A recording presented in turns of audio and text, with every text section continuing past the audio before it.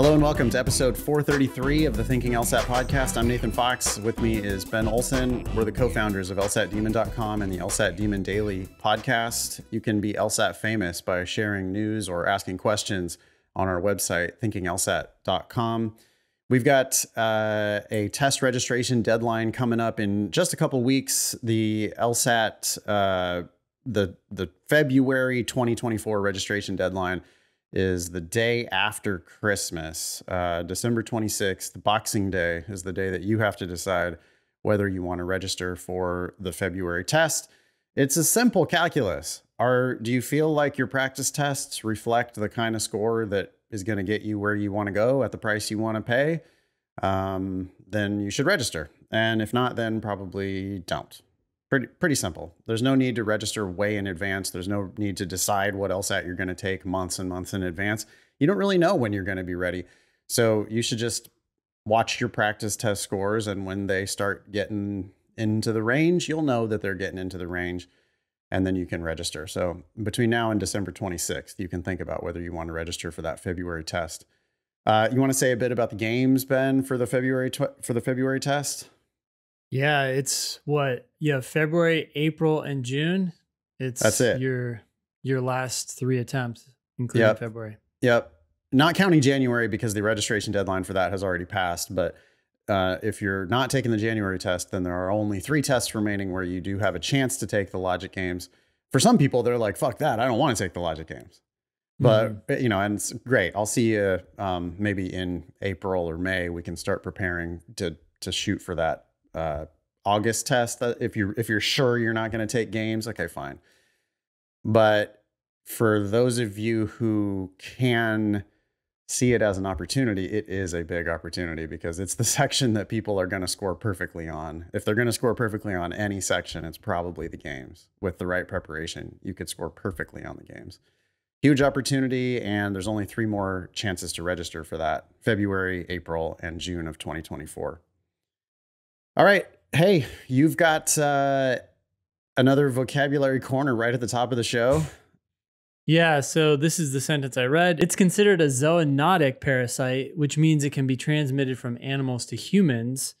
The sentence conveniently defines the word, but I had never seen zoonotic. Have you?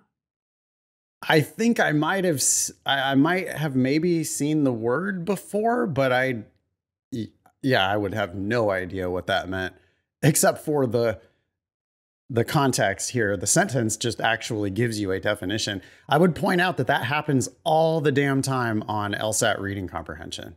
Mm-hmm. All the time. Like, what do you think, Ben? Like 50% of the passages, maybe? Yeah. They would probably drop this phrase, which means it can be, right? It would just say an organism that is, or that can be transmitted from animals to humans. It's a little more subtle, but it's still just a straight up definition right in the sentence. Yeah. A lot of times they do it with M dashes. Mm-hmm. M dashes or commas. Yep. Yeah. So, and they probably would have, how they do it on LSAT reading comprehension, which is like, let's take 3 sentences and cram it all into one sentence. Mm-hmm. And so I could totally imagine the first sentence of like a science-y seeming, scary passage. Yeah. And it's going to say something like, and such researcher in 1822 discovered the first zoonotic parasite, M dash, a parasite that can be transmitted from animals to humans, M dash. And it would just go on and on with some longer bullshit, right? Yeah, I see that you changed the pronunciation. Google says it should be pronounced Zoa. I think that's going to be zoo. Oh, and I was saying zoonotic. Yeah. Yeah, zoonotic. I'm sure it's probably zoonotic. The word obviously looks like zoonotic, but yeah, sure. Yeah. Pronunciation is there in Google. Does Google's definition match the definition that you found when you were reading? It does, yeah. Can be transmitted from animals to humans. Do we have an example of a zoonotic parasite? COVID, maybe? Or is that, maybe that wasn't coming from animals. I guess we don't know. Oh yeah, that's what we thought at one point, right? That it came from bats or something like that. Maybe. Yeah, but there's that other one, bird flu, right? Isn't that? like by definition, coming from birds. Or it was intentionally foisted on us by the Chinese government. We'll never know. Sorry for laughing at millions of people dying, but okay, there's your vocabulary corner for today. We've got 3 emails about appeals. You want to take the first one? Yeah. It says, "Hi, Nathan. A few months ago, you brought up that some schools allow you to request to have old grades changed. Well, I had a whole semester of Fs because I bit off entirely more than I could chew at 16, 2 jobs, an internship, and community college. And I just stopped going to classes instead of dropping them." Very, very common story, right? Like there's so many people who fucked up their undergrad for all kinds of different reasons. Yeah. And this person started undergrad at 16? Yeah. Community college? Wow. Yeah.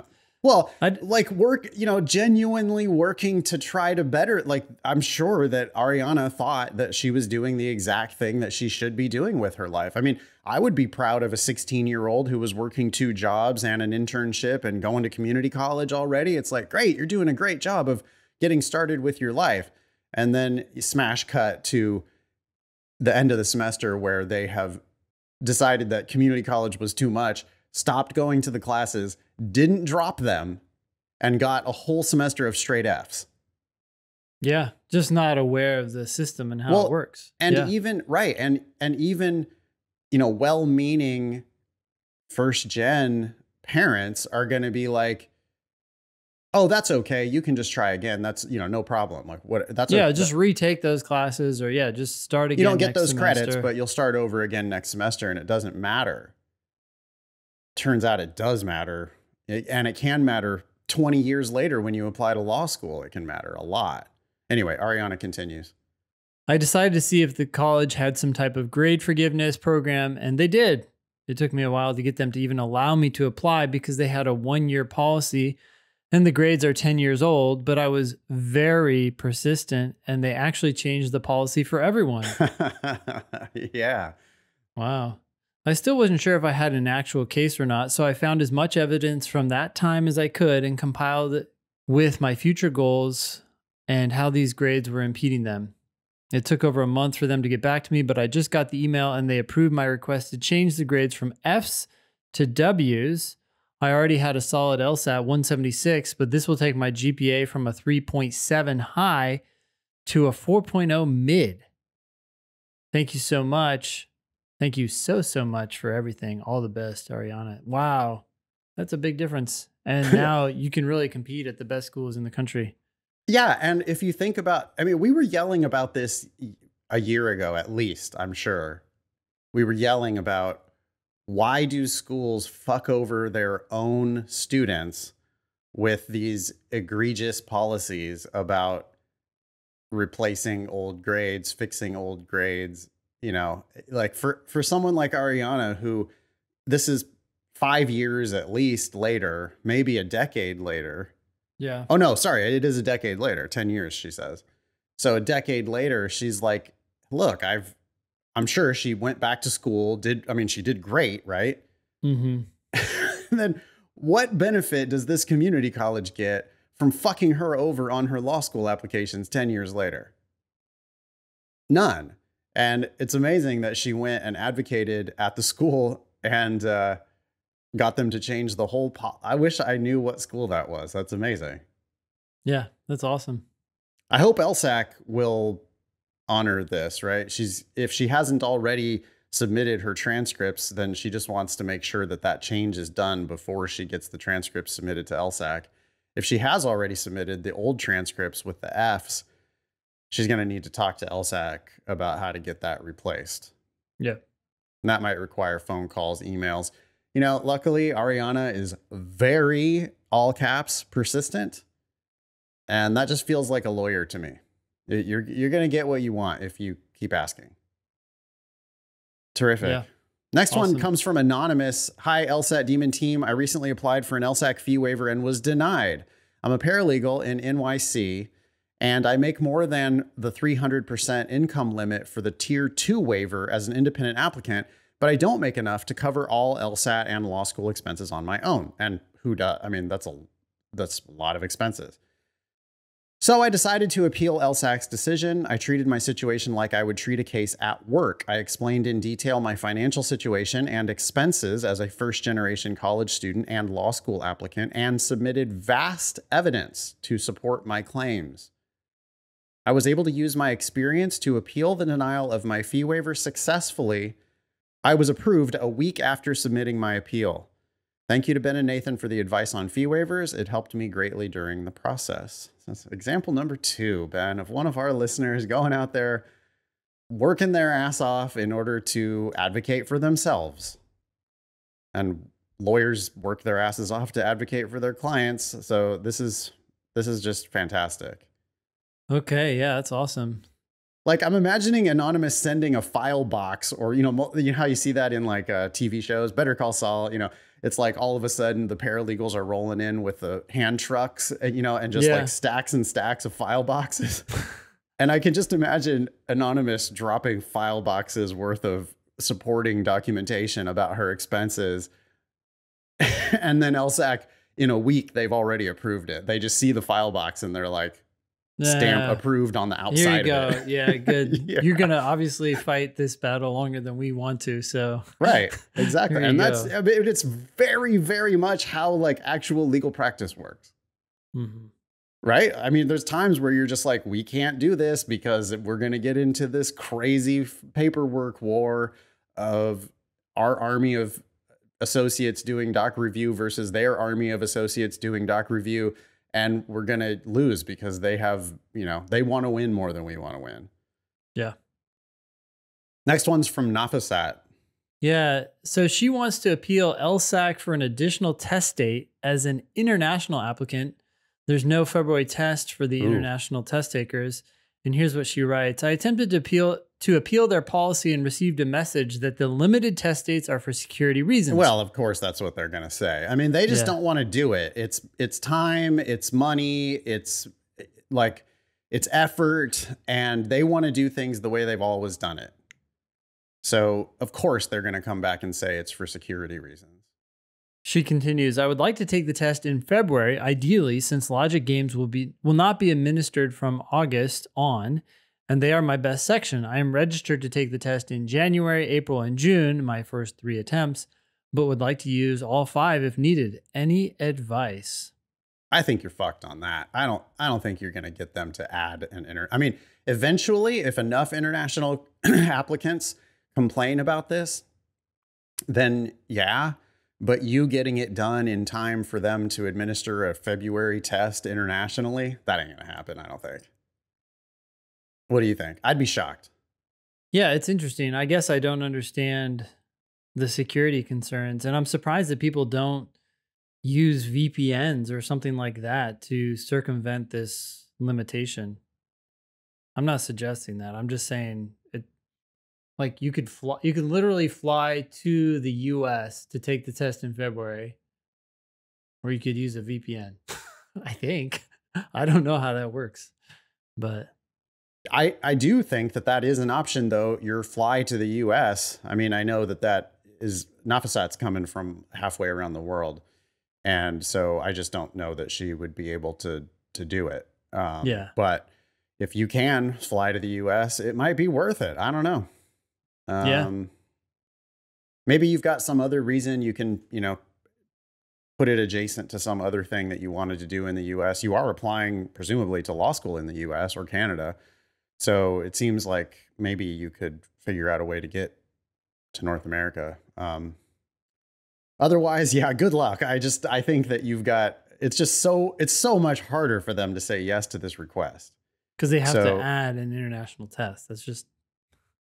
Yeah, I think you would need some sort of like groundswell, and it's just going to be really hard to rally people to the cause of international applicants.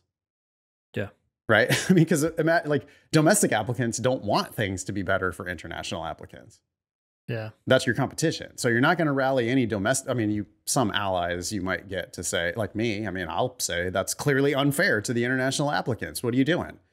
But my hypothesis would be that it's more like inertia. They've always done 4 international tests. They would love not to have to expand that capacity. International applicants make up a pretty small chunk of applicants. Why would they want to serve this market better? I mean, truth is that they're going to look at their number of applicants and they're like, yeah, we don't think it would be profitable to offer this test. Yep. Sorry, not FSAT. So the LSAT logic games are going away starting, not now, starting in August of 2024, but we are well prepared for the future. Ben, you want to talk a little bit about what our amazing team did to create the LSAT toggle, like within days of the LSAT announcement?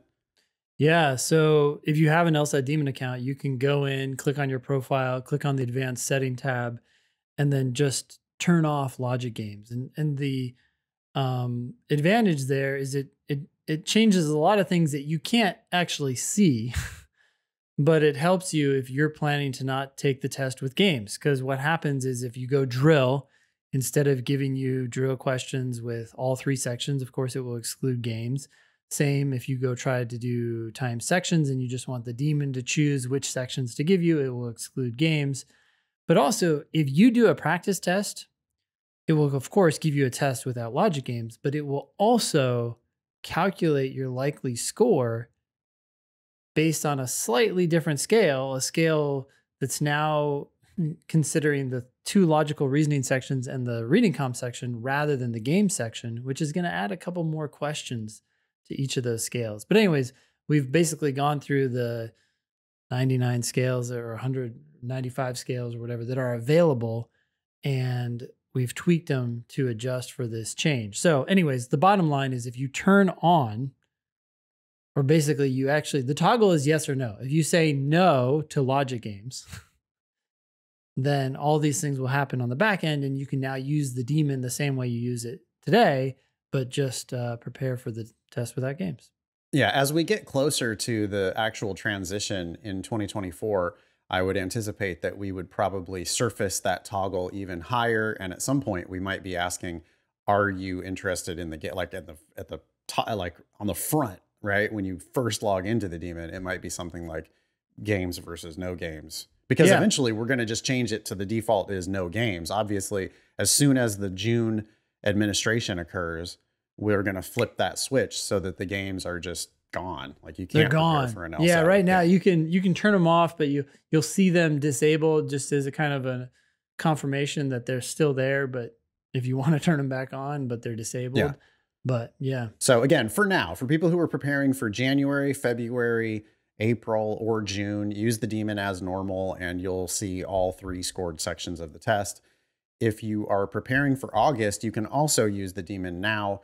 But go into your advanced settings and turn off the games. If you know you're not going to ever if you're not going to ever take the official LSAT with logic games, then it's fun to prepare for the games. And there are things you can learn from studying the games. And it might help you prepare for like future evolution of logical reasoning questions that are going to be kind of more like these little mini logic games. We've seen a little bit of that in recent tests, but yeah, you probably want to just flip that toggle to off if you know that you're not going to take the LSAT before August of 2024. Focus on reading comp and especially logical reasoning. Yep. Next one is from Anonymous. Eric, producer Eric put this on the agenda. A law professor at Notre Dame wrote this blog post about the median debt to income ratio of students at ABA law schools. Ben, I thought we could look at it together. The worst debt to income ratios are often the lowest ranked schools. No surprise there. So Western Michigan is on this list with an almost 5 times debt to income ratio. So in other words, if you owe, let's say you're making 50 grand, that means you owe 250 grand. That's probably pretty close to what it is at Western Michigan. But we can click into that blog post and take a more detailed look because the list is there. At the top, a Harvard grad's median debt is about $50,000 lower than Yale and $60,000 lower than Stanford.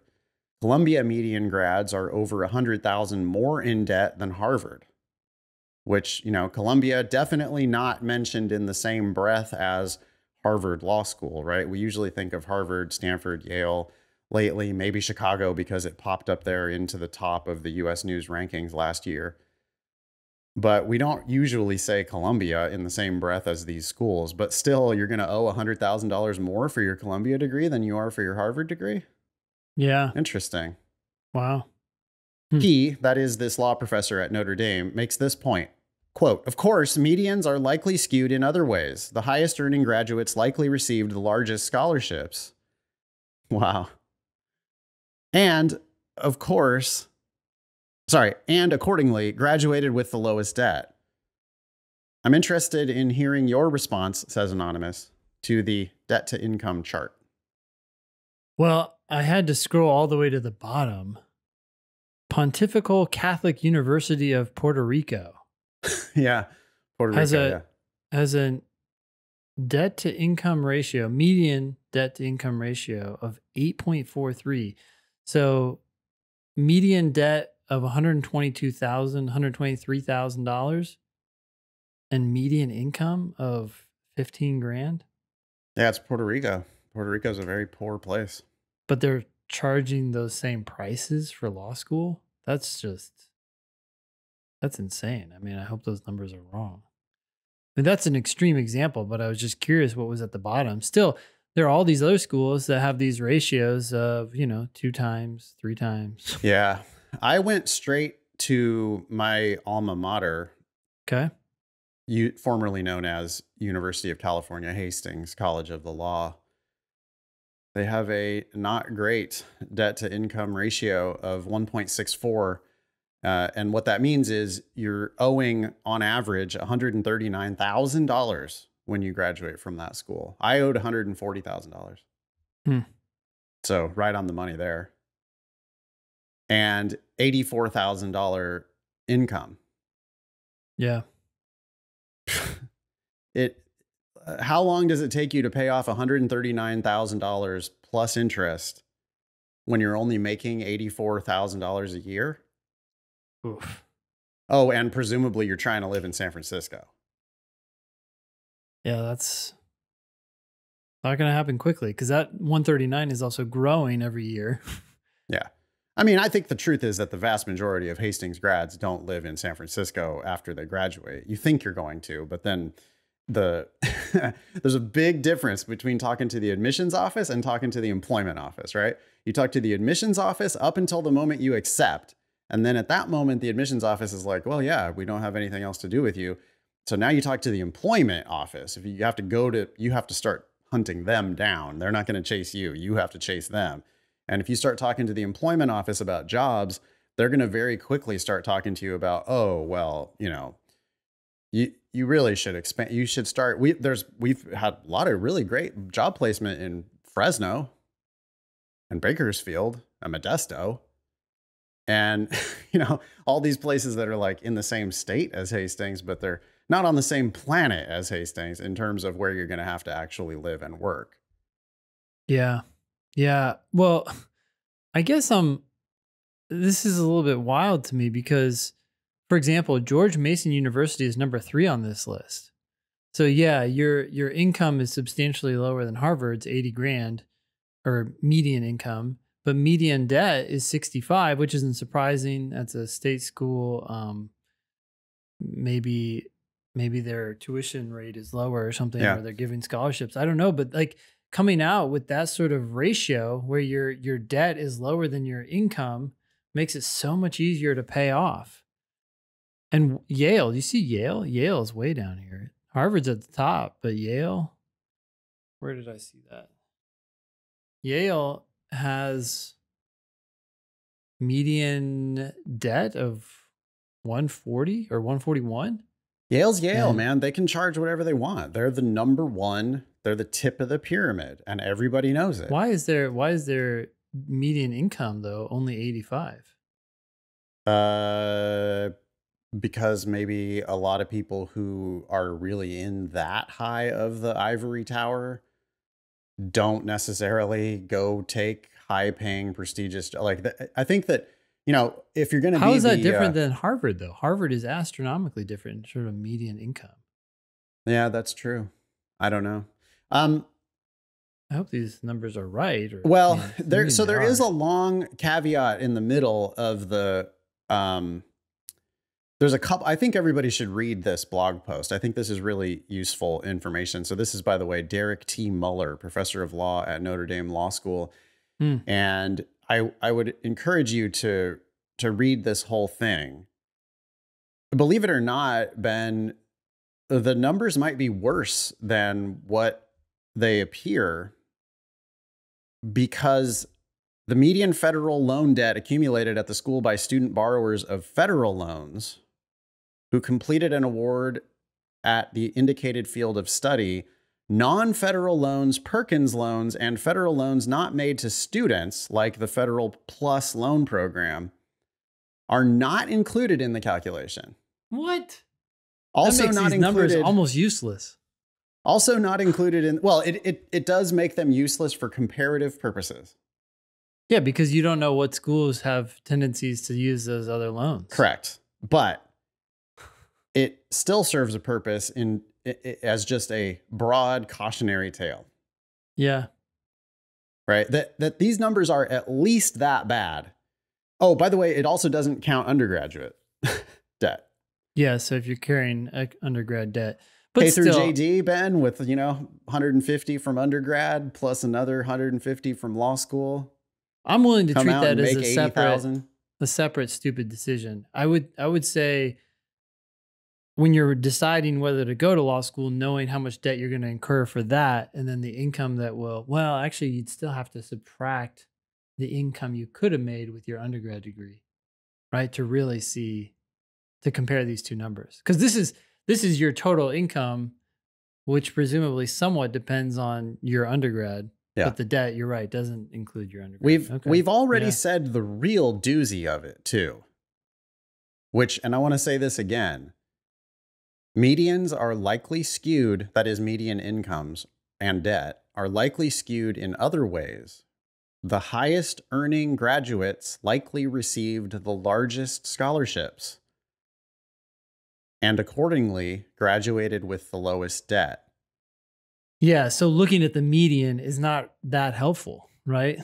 Just like looking at the median salary for lawyers is not helpful. So it's not helpful here to be looking at the median. I mean, hey, we got to do the best we can, right? What do we want the guy to do if not look at the medians? Sure. You got to look at something. You got to look at something, yeah. But all I'm saying is great work, excellent work, Derek Muller, Professor Muller. And if you would like to come on the show, we would love to talk to you more about this because I'm sure you could explain a lot of stuff to us.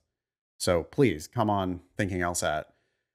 But it's worse than this because if you barely squeaked into the school, your debt's going to be higher than this.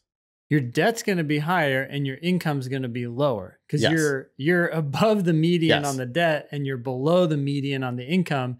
And so putting the two medians together, you really need to pair everybody up in the class. What did the top of the class have in terms of income? And what did the top of the class have in terms of debt? Oh, that I would love to see. Oh man, show me Professor Muller, please have a research assistant go look up the 25th percentile debt and 25th percentile income. That's what I really want to see. And the 75th percentile, so you can see the differences. Because it's probably the same person. Whoever has the 25th percentile debt is probably the person who has the 75th percentile income, is what you're saying. Yeah. Yeah. We've said this for a long time, Ben, and we've seen it in practice, that if you go to law school on a scholarship, you're likely to do better at that school. When you do better at that school, you're going to get better job opportunities. Pretty simple. Yeah.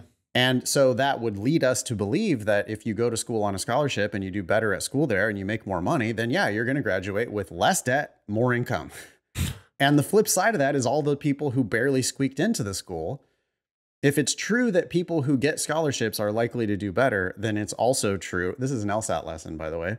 If it's true that people who get scholarships tend to do better, then it has to be true that people who don't get scholarships tend to do worse in terms of income. Yep. Well, that first statement means the same thing as the second statement. Yep. That's an LSAT. You'll see that in LSAT logical reasoning all the time. If X rises as Y rises, then X also falls as Y falls. Right? Yeah. Yeah. So And that's the part, that's like the scary part that Professor Mueller isn't saying here. But it's, yeah, I would think that the people who have the highest debt, higher than these debt numbers, probably also have lower than these income numbers, making it just even, scarier, just shocking how bad of a deal this is at most law schools. If you're borrowing to go there, it's just a horrible deal. Okay. Wow. Thanks for sharing that. Yeah, that was really helpful. We got a meaty episode today. This next one comes from Anonymous, and it's about this video that Dean Z just released. You want to read it? Sure. The subject is yield protection. Could you guys talk about the video Dean Z made about yield protection? I thought it was strange. She outright admitted her school practices this. I personally had two problems with this video. One, this is again from Anonymous. One, it makes it harder to go to a top law school for free because T14 will waitlist you if they think you won't accept. Two, the kid who gets denied from the T6 and yield protected from the rest of the T14 gets fucked. I don't know if it's going to be that simple. But anyways, summary, Dean Z doesn't like the term yield protection, but she confirms that it's a thing and that it's perfectly reasonable. Question, why admit someone that you're sure will go elsewhere? Yeah, that's from Eric, and it's an explanation of the logic, which I found the logic in Dean Z's video. It's only like a 13-minute video. You can watch it on double speed and get the gist of it. Eric is agreeing with most of her points, and I think I agree with those points as well. Like, people are pissed. Like, I guess people are like mad about the yield protection. This anonymous correspondent is mad about the yield protection. But look at it from Dean Z's perspective. If she says she can tell you're not going to go to her school. She's like, I know that you're going to get admitted by Yale. And if you get admitted by Yale, she knows from experience that people who get admitted to both Michigan and Yale don't choose Michigan. Now, we would say, hey, maybe you want to consider that scholarship that Dean Z is likely to offer you at Michigan. Yeah. Yep. But it's also possible that Dean Z is going to look at that and go, nope, we can't, I'm not going to get you. And the way she says it, she says, I would have to work really hard to get you. Probably that means scholarship money. Yeah. But I can see there's times where she's not going to roll out the red carpet if she thinks that there's only a sliver of a chance that you're going to accept. Well, they want to use that money as judiciously as possible, right? So, yeah. Right. Next, what's the next point? Bullet point. Every applicant that a school admits creates more work for the school. That makes sense. Well, I read it as actually, oh, that's interesting. Every applicant that a school admits creates more work for the school. I thought she was saying every applicant that applies creates more work for the school. No, yeah, she was saying if they choose to admit somebody, they're also deciding to now court this person. And so that's going to take some work. All she's doing then is admitting that she's like really interested in her yield. Well, I think the idea is that the motivation is different. The motivation is we're trying to work better on the ones that we admit as opposed to but working why does she worse. care about that other than for yield? Because otherwise she would just admit all of the people that she would otherwise have yield protected and just see who comes. See who comes. Yeah, they do a lot of like, and you could see her doing it in the video. Yeah. They do a lot of very highfalutin, like they see themselves as like a crafting each incoming class, you know, putting their hands on it. I'm going to put it's just, you just feel like a Michigan person to me. Like that, there's that type of hocus pocus that's involved in the decision. Mm-hmm. And, but I mean, if you've already admitted somebody, then that means you definitely want them. You've already done all the work of deciding whether you want them or not. Then you admit them. And now, I mean, I think what she might be saying, or I think half of what she's saying is, I'm going to have to make them a compelling scholarship offer to get them to come here. Yeah. Or, right, like there are ways to get people to come without giving them as much money as you might if you didn't spend time courting them. I can give an example. Give an example? Go ahead. Yeah. You write a letter to the person that you admit, and you personally sign it. You personally sign it. You have your assistant add one sentence that's like coming from their personal statement. And they sign it for you, or it's a digital replica of your signature, but it looks real enough that you think that Dean Z emailed you. Yeah, and you feel or sent you the letter. Yeah, like you get that bullshit from every school, by the way. I mean, like this, I think not every school, but many schools. I've seen that at schools at various levels where they really are, you know, once they admit you, then they're going to really try to sell you on the idea that you've got to come to my school now. No, I agree. And I think they've done some sort of cost benefit analysis in their head. They're like, hey, a certain amount of work or effort is going to take place by our team.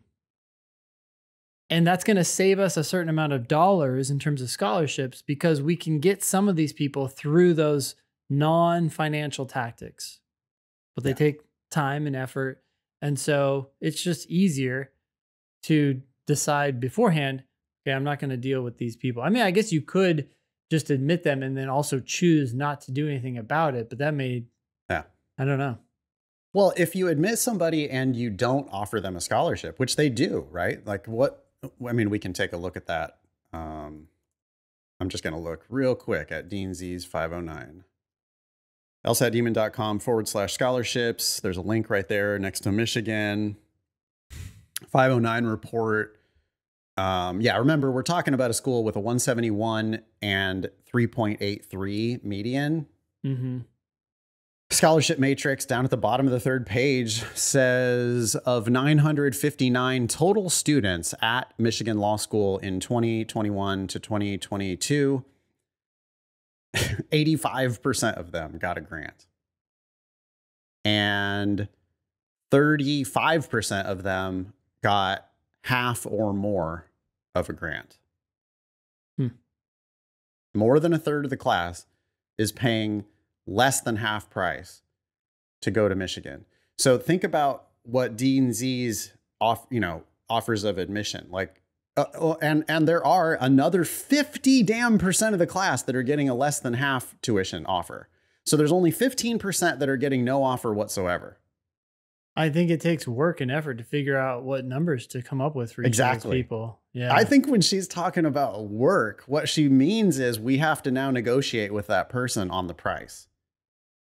Yeah, and a lot of those people aren't going to negotiate at all because they don't understand the game and they jump up and down as soon as they get sort of any scholarship. But they still had to come up with a number that they think will work for that student that's high enough to not as higher than it needs to be, right? Yeah. It's got to be a negotiation. As low as it can be possibly and still work. Yeah. I think people, when they think about a negotiation, they think about like, well, you're going to make an offer and then I'm going to make an offer and then you're going to make an offer and then I'm going to make an offer and then we're going to like meet in the middle somewhere, you know? Yep. And many schools are going to say, no, we don't negotiate scholarships. Yeah, but the mere act of admitting them, the mere act of deciding to give them a scholarship or not to give them a scholarship, depending on whatever that is, when that offer is made, all of that is a negotiation. Of course it is. An offer is a negotiation. Actually, I would say it goes even further, right? This video that she's presenting is part of the negotiation. Is part of the negotiation. It's part of setting the mindset so that people challenge or don't challenge whatever offers they end up ultimately giving to whoever applies. Your application is part of the negotiation, right? It's all negotiating. And then, but by the time, so she looks at you and she looks at your numbers and she says, and she's got to be thinking about it, right? They're thinking about it. It's not just, oh, this is a perfect person for Michigan. It's, this is a perfect person for Michigan at a price, because this person's going to cost class gets no a stipend.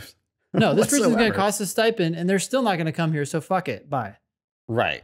There were in 2021, 2022, there were 29 students at Michigan who are listed as more than full tuition. That might mean that they have a full ride grant from Michigan and extra grants from elsewhere. It also could mean, we know that Michigan in the past has given stipends I remember someone turning down Harvard to go to Michigan for a $10,000 a year annual stipend in addition to their scholarship. Full ride. And Wow. so it is a negotiation, whether or not they say they negotiate. It's definitely a negotiation. They're going to make an offer. You're going to decide whether you want to just take the offer or ask them for more, or even declining the offer is part of the negotiation. Yeah. Why? That's signaling to them that, hey, this isn't high enough for me. It doesn't mean no. It just means not good enough yet. Yeah. And it doesn't always end there. We have examples of the law school calling people back like the next day to say, we know we told you that you couldn't increase your scholarship, and we appreciate that you withdrew your offer of admission and that you declined that offer and you're going to go somewhere else. But just yesterday, we got this a new donor. Funding came in. Yeah. It's the old car salesman. I went and talked to my manager, and you've just got to be willing to walk away. You know what's funny about that call too, is that is a negotiation as well, because there's this strong desire when someone reaches out with an olive branch for you to reciprocate. Mm-hmm. So I bet some of these, these callbacks, it's like, hey, we don't have to offer that much more. They're going to feel special. Yep. Or they see your willingness to play hardball and they go, that's a lawyer. We wanted them before. Mm-hmm. And the fact that they're willing to play hardball with us makes us want them even more.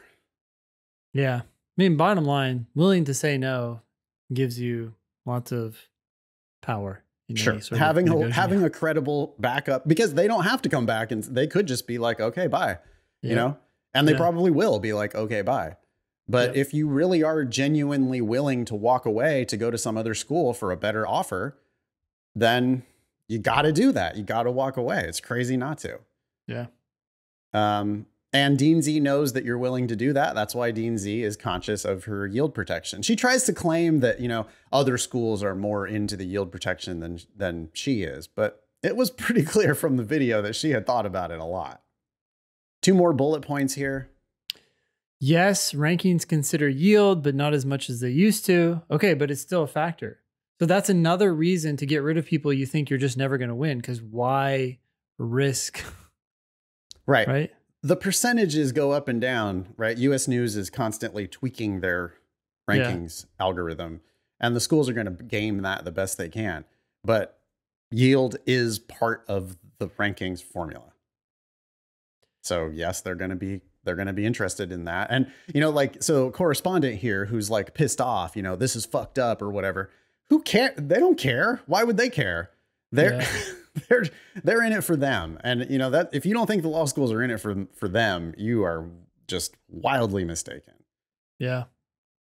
Next one. Last thing, law school admission is a holistic process. They love saying this phrase. Of course they do. It's just cover in my mind for, of course, she said, we didn't think that some people would be a fit here. Well, that's another way of saying, I think it's going to cost us a lot of money to get you to come. Yep. Producer Eric points out that that Michigan has a reputation for liberal use of their wait list. He says their graphs on LSD.law always show a lot of yellow. And I am looking at Michigan's scatter plot here of LSAT versus GPA, and then accepted is green, waitlisted is yellow, rejected is red. And Michigan does have a pretty big cloud of waitlisted applicants. Mm-hmm.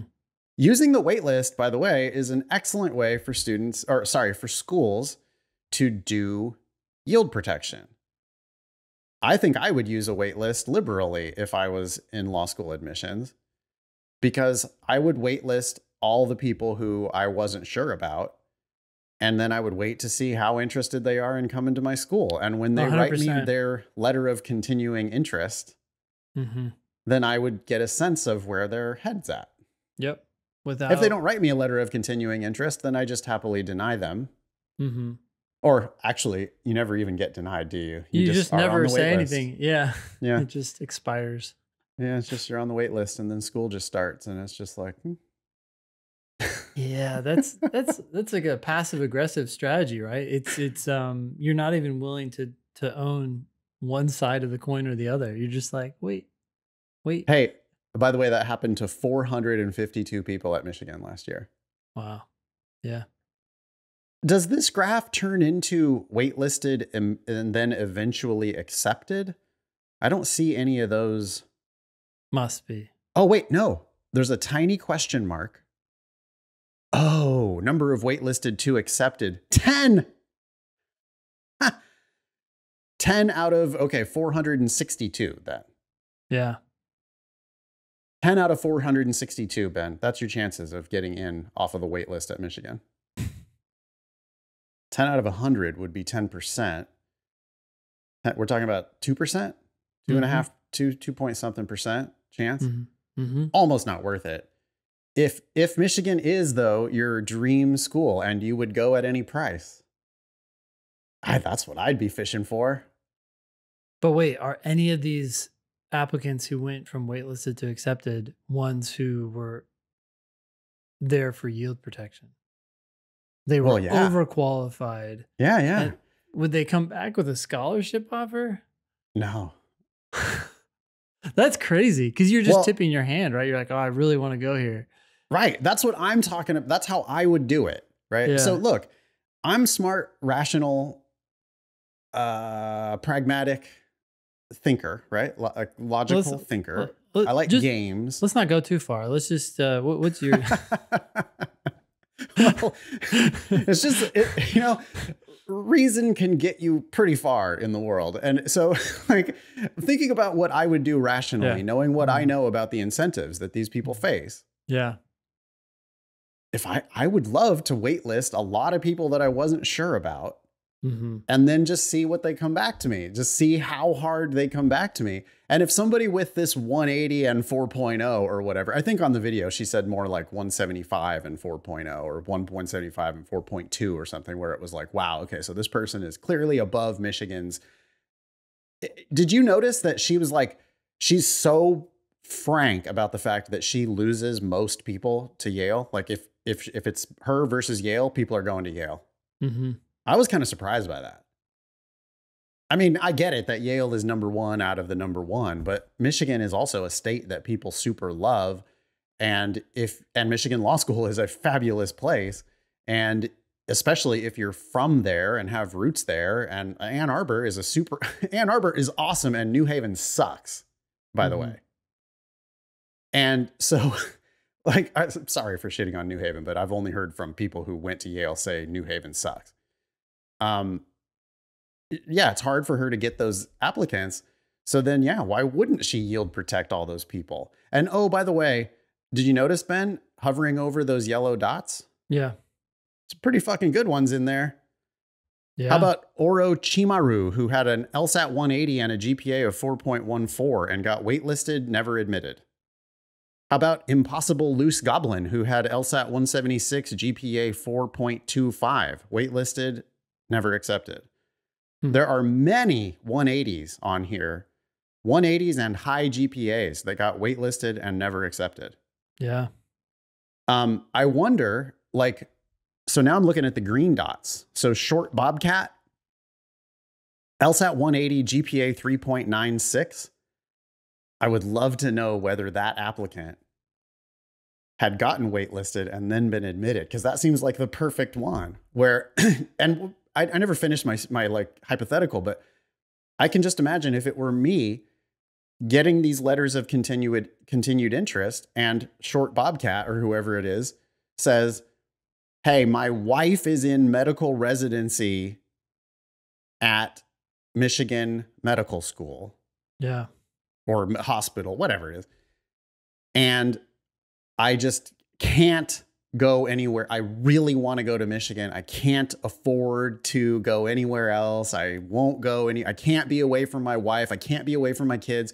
My mother is here and she's ailing and I have to take care of her. I would think that that's how you move from the waitlisted to the accepted. 10 out of 452 people. I mean, so looking at this waitlisted chart, which has so many people on it and so many people with good scores, and given how much money Michigan is giving to its class that it ultimately admits, you have to think that, yeah, that's why she's saying these applicants aren't going to come here. Yeah.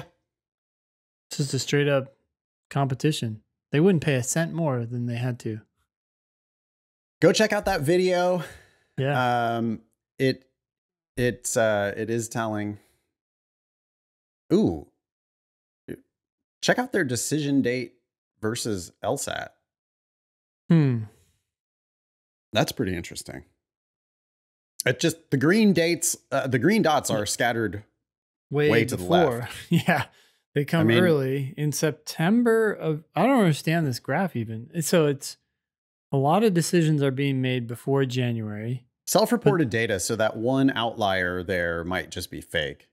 Yeah. It could definitely be that the first wave of applications or the first wave of admittances happened somewhere probably in like November. Yeah. I wouldn't be surprised at all. But then like over half of those applicants are before like February.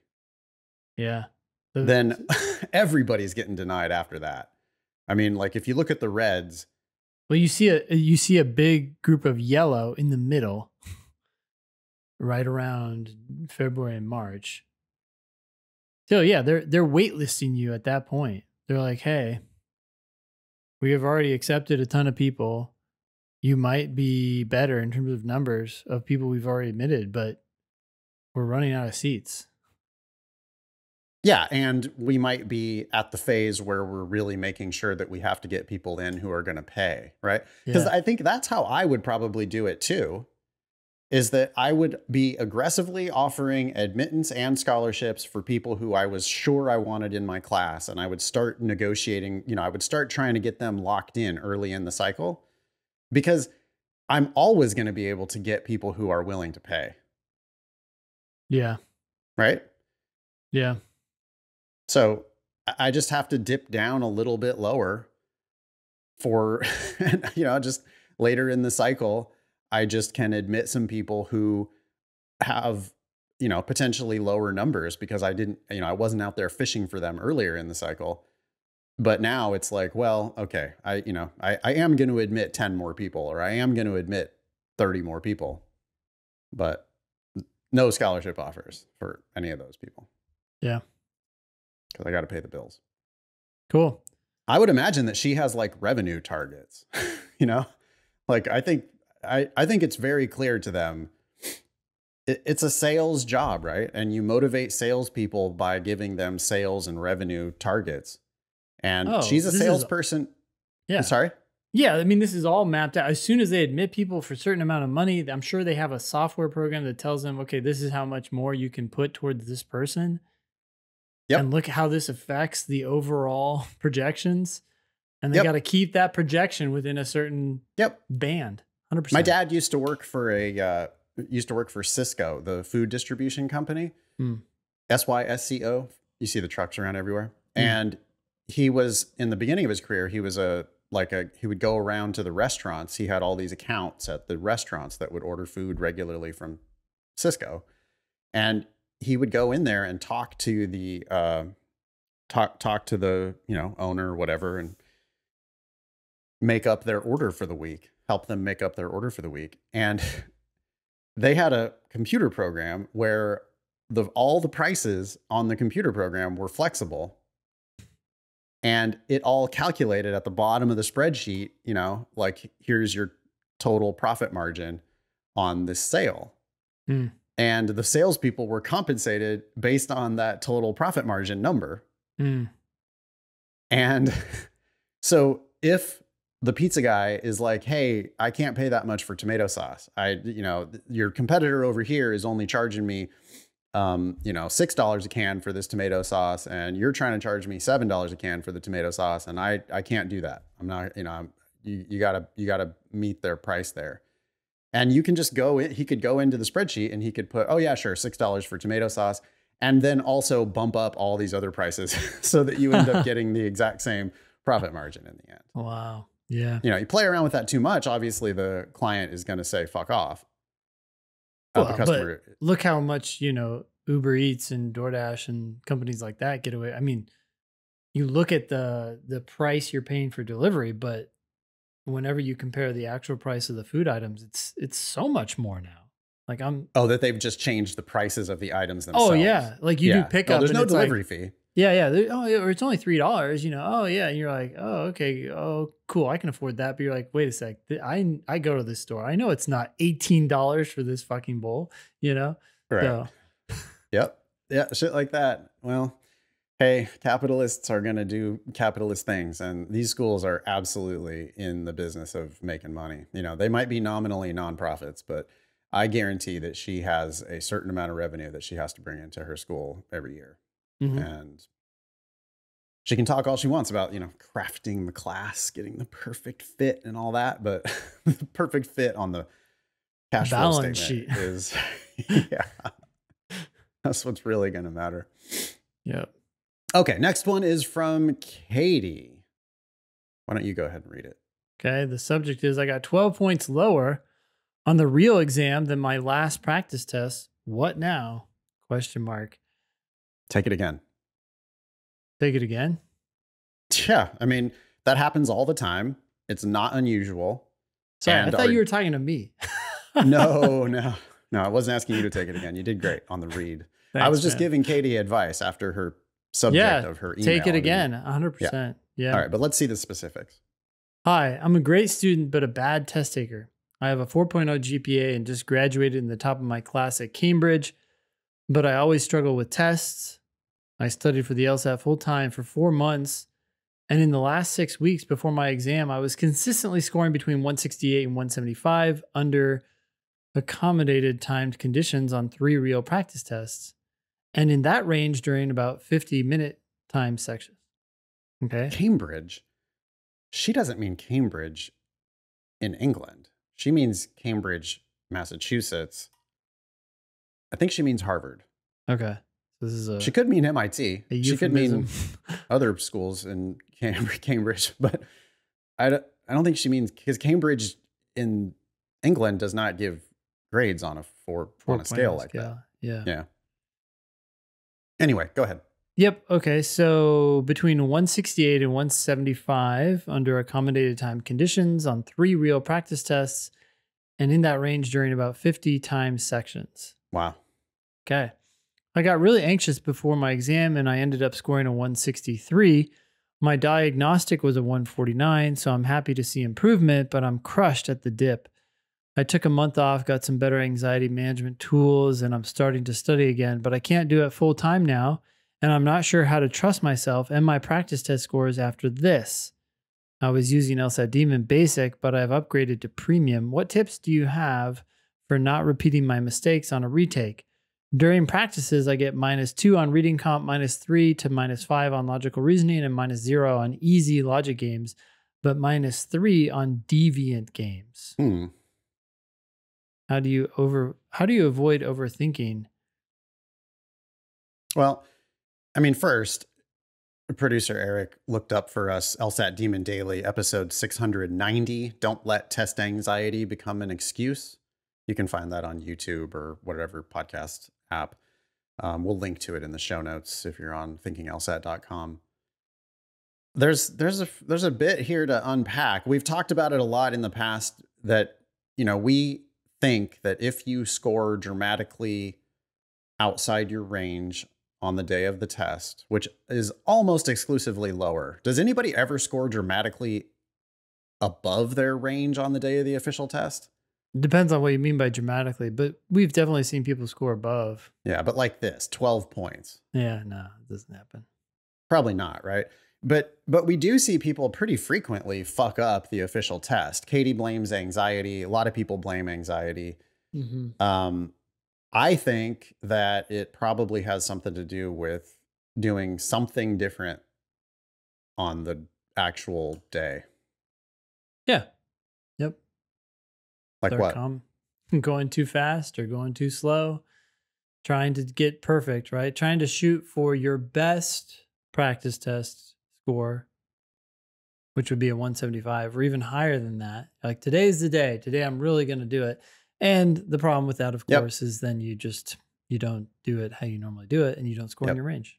You didn't treat it like a practice test for whatever reason. There's a lot of ways that people get way overly stuffy about the official test. And, you know, it's like they over prepare, they perfectly arrange their day before the test. They give the test, the official test, all of this respect that they really shouldn't be. They should be treating it like it's just another practice test. It's very likely that Katie went in there knowing that she's scoring 168 to 175 consistently, but then really tried for that 175 on the day. Just a little too fast, or the opposite, just a little too careful. You're doing something different. You can feel that you're doing something different. You start to get rattled. Next thing you know, you score way below your range. No big deal, right? That's why we take the LSAT multiple times. You should get right back on the horse. You should continue to study. You should do some soul searching about, I mean, I'm glad you're doing some anxiety management stuff. That's great. Little meditation, whatever it is for you. But more than that, I think you need to take it to heart that we want you to treat these official tests like it's just another practice test. And we want you to go in there happily scoring something in your range, not really shooting for the top of your range. I think that's what people do all the time. You get so committed to that idea. Today's going to be the day I'm going to score a 175. And then you get one of these deviant games and you realize, oh shit, I fucked up. I didn't finish the last game or whatever. Well, now it's impossible for me to score a 175. Now I really got to make it up on the logical reasoning and the reading comprehension. Now I score a 162 or 163 because I'm just I'm not playing my game. Yeah. Next one's from Anonymous. K through JD last year grades. I'm applying next fall, and I currently have a 4.0 GPA and a 170 LSAT. Since I'm applying as a K through JD in September, would getting lower grades during my senior year matter? I've been pushing off the hardest classes I have left for this reason. Is this correct? Not tremendously lower, but maybe getting a few B's since I'll be trying to work and save up money my last year of college. You're going to make a lot more money by going to a school for free or getting even a stipend. I would keep those grades up. I would also consider retaking the LSAT. Looks like you have the opportunity to do better. That's where you can make some real money. Yeah, I agree with those points. Absolutely. If you can do better than a 170, do better than a 170 because that's the wrecking ball. I mean, that's the way to just make nothing matter. Your grades are already so great, right? You're above the 50th at every school, maybe not Yale, and you're above the 75th percentile at the vast majority of schools with a 4.0. And if you're going to be in the 170s with your LSAT, then you're an excellent application. But your grades during your senior year do absolutely matter. And don't think that you can get admitted based on your freshman, sophomore, junior grades, then just totally slack off in your senior year or in your second semester of your senior year, because they are going to review your final transcripts. It's your final GPA that's going to go on the ABA 509 report. And it's your final GPA that's going to be used for law school rankings. I mean, this person's not planning to totally slack off, but what we're saying here, right, is that even a few B's is going to make a difference, especially for someone who's applying to the top schools. And especially for somebody who has a 4.0. Yeah. I mean, getting an entire semester of B's. Yeah. So let's say it's 7/8 of a 4.0 and then 1/8 of a 3.0. So that's going to move you down 1/8 of a point. You're going to end up with a 3.825 GPA. No, 3.875 GPA. That's a big decline. Yeah. Really? I mean, if you get all Bs, you're Well, going to go from a 4.0 to a 3.875, I think. I if mean, I'm doing the math so right. this person's not planning to get all Bs. They say a few Bs, but still, even if you go from a 4.0 to a 3.95, well, in some cases now you've dropped below the median for these top schools. At Yale, So, yeah. and Harvard, right? Like, Yeah. yeah. So, Yeah. Yeah, I think it's short-sighted here to be, I like it that you're trying to save up money. Yeah, I think you got to play the bigger picture game here. We just talked about law school debt at the top of the show. yeah. Save And yeah, you're looking at 6 figures of law school debt. And if a few Bs, knocks down your scholarship offers by $10,000, it's, could easily add up to 35, 40 grand by the time interest is taken into account, and or more. So I wouldn't fuck around with it. Yep. Last one is from Pat.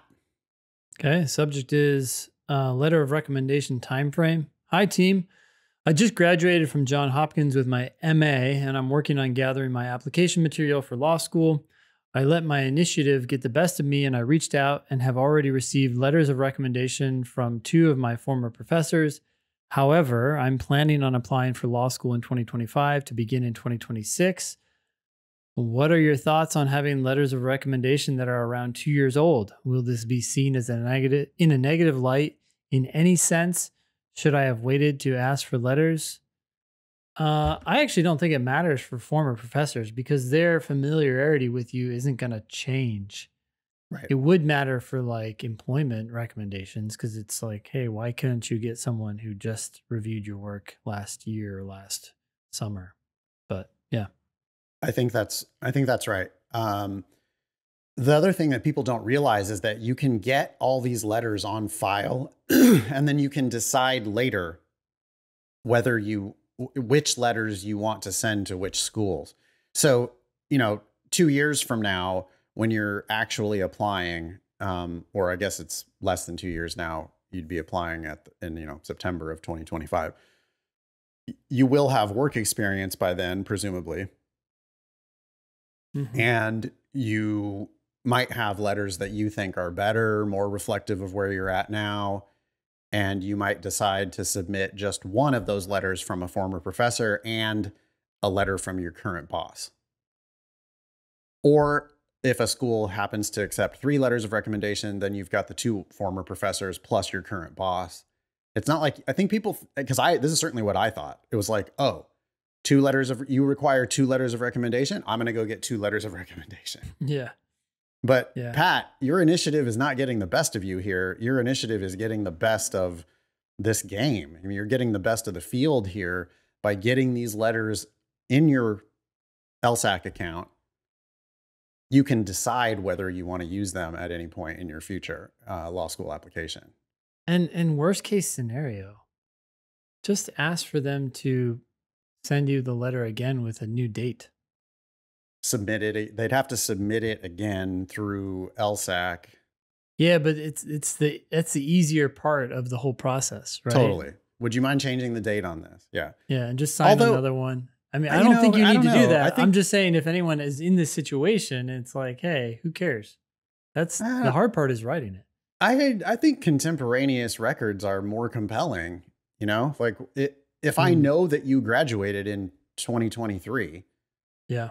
Then I would love to see a letter dated 2023. Why am I looking at a letter dated 2025 if you graduated in 2023? Yeah. How well does the professor actually know you 2 years later? I don't know. It seems like I could make the case that I would prefer to have an older letter. The professor's thoughts at the time that the professor actually knew you. Yeah.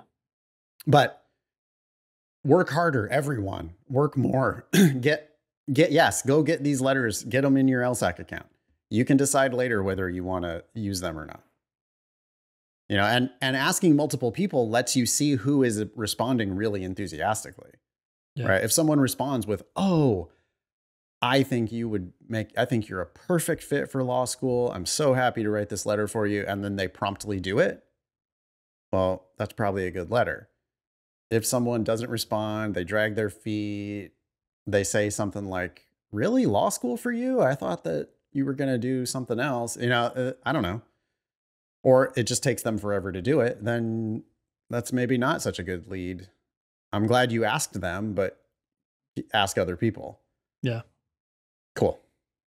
You can be LSAT famous. Please ask us questions or share news with us at Thinking LSAT. Questions about the LSAT Demon, please email help@lsatdemon.com. Check out our other podcast, LSAT Demon Daily. That was episode 433 of the Thinking LSAT podcast. Thanks all y'all for listening. Nice knowing you. Don't pay for law school.